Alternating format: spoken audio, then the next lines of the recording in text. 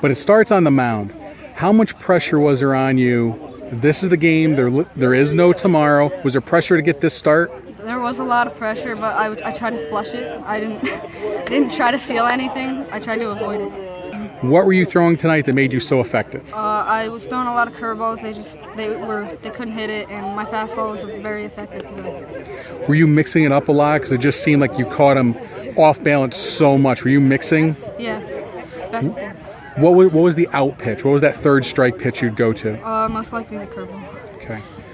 What was the feeling? Did you know you could get past this after they got the home run off you? Yeah, I knew our offense could back us up, and we'd definitely come back after that. What are you thinking about when you can end this? I'm just thinking about putting one in play so the man out there base can get to home. So if you put it in play, it usually stays in the yard? Mm-hmm. You knocked it clear out of here.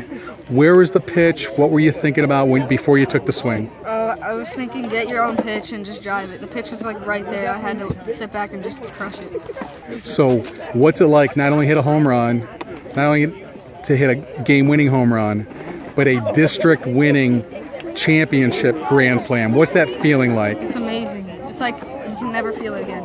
It's a once-in-a-lifetime feeling.